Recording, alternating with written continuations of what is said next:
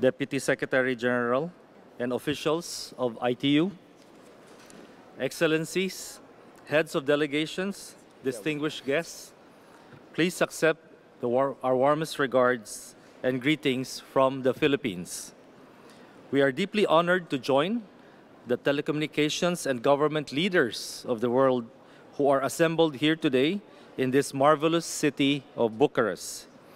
The Philippines thanks the government of Romania for the splendid hosting of this year's Plenipotentiary. Our membership in the ITU for more than a century reflects our strong commitment to its common goals and aspirations. And to attain this, we need to continue to work hard together. 6 years ago, through a dedicated Department for Information and Communications Technology with attached agencies for cybersecurity, telecommunications, and data privacy, the Philippines has fully embraced digitalization as both a clear policy direction and a strategic goal towards a sustainable digital transformation. Our investments in digital infrastructure and connectivity compose of 90% of our total department budget to ensure that every island of our over 7,000 islands are connected to the rest of the world. Already, close to 4 million Filipinos, including our school children, enjoy free Wi-Fi in more than 4,000 schools and public places across the country, and mostly in geographically isolated and disadvantaged communities. Our target in the next 15 months is to activate close to 10,000 sites to serve more than 10 million Filipinos.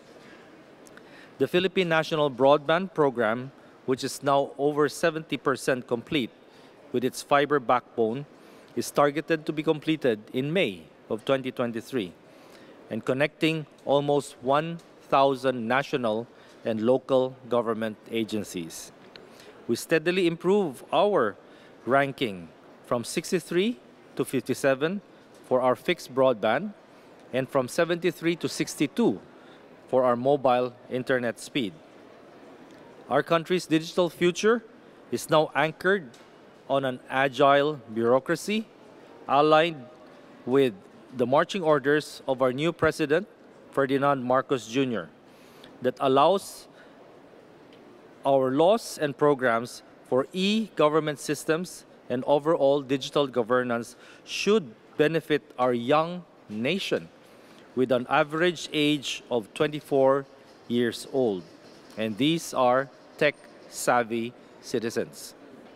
Through our iGovernance project, we target to digitize and improve the interoperability, security, and data-driven capacity of all our 81 provinces, 147 cities, and 1,488 municipalities to ensure that government services are citizen-centric.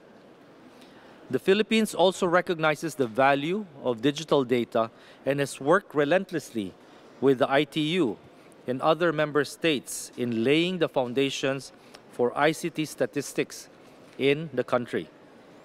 This led to the successful conduct of the first ever national ICT household survey in 2019 as well as 2022 to ensure data-driven policy decisions. Clear programs and national policies for massive digital upskilling are now in place to future-proof our workforce, our greatest resource, to ably serve the world's complex digital services, to ensure cybersecurity, and promote startup innovations.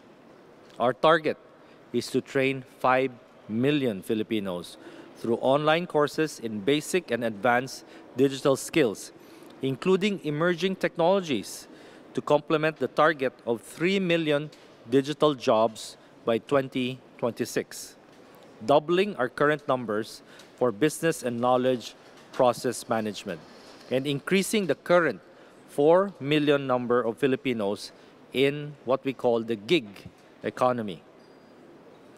Our Digital Cities program has become an excellent template for developing Tier 2 and Tier 3 cities into mature locations for digital services. We wish to share our matrices and experts with ITU member states, aiming to generate digital jobs, especially for your countryside population.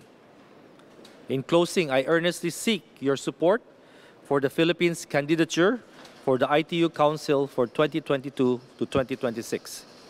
The Philippines looks forward to sharing the success stories of our citizen experts to member states in the spirit of collaboration and partnership.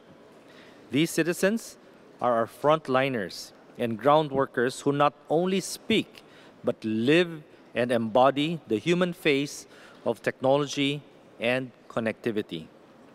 And in support of the Bucharest Declaration, the Philippines will work closely with ITU and all its member states to achieve a better digital future for all of us. Thank you very much.